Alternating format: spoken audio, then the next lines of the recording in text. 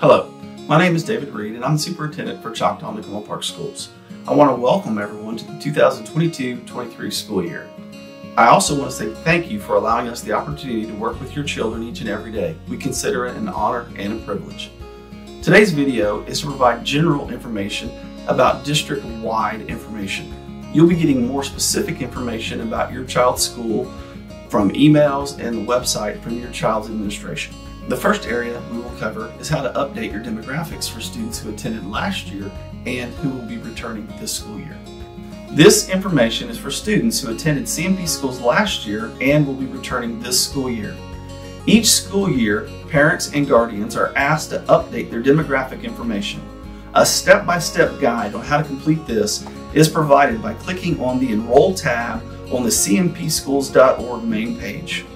Once on this page, simply click the blue Current Students box and follow the on-screen instructions. This page also provides information on how to access Parent Portal. Our next area will be to provide child nutrition information. It is very important to complete and submit a free and reduced meal application this year, as school meals will no longer be free to all students. Congress did not renew the funding for free meals to all students. Not only does completing a free and reduced form help out your family, it also helps out the school district, as many federal grants and awards are based on the number of eligible free or reduced students the district has. The link to access the free and reduced form will be emailed as soon as it becomes available. Unfortunately, there will be a meal price increase due to the inflationary increase in the price of food and supplies. We are striving to keep the increase as small as possible. The new meal prices will be released shortly.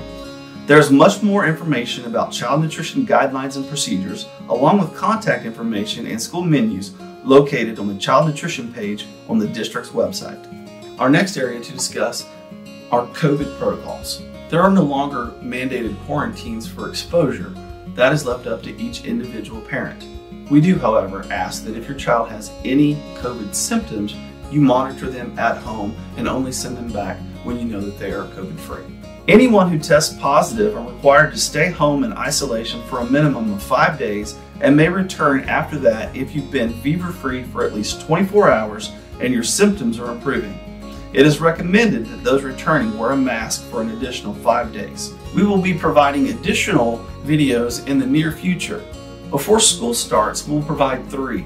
One will be from Mr. Dilbeck. He will provide information on what we're doing to provide safe and secure schools. The second one will be done by Mr. McFarland, who's the Director of Transportation. He will provide all the information that parents need to know about gaining bus access, bus numbers, bus stop times, pickups, drop-offs, all that type of information. And the final one that we release before school starts will be from Dr. Iona, and she will be describing a new program for online tutorials. Keep following Beyond the Boardroom editions that are released after the school year begins for further information. The first one planned will be when Mr. Dilbeck updates on the progress of the 2022 school bond issue. As always, there's a need for substitutes in the classroom, as well as anyone with a CDL who's interested in driving a school bus. Information can be found by clicking on the Personnel tab on the district's website at cmpschools.org. Or you can contact Pam Fox in the Personnel office at area code 405-390-5490. Once again, we look forward to working with each of you as we move throughout this school year, and we'll see everyone on Tuesday, August 16th for the first day of school. Until then, continue to enjoy your summer. I know I will.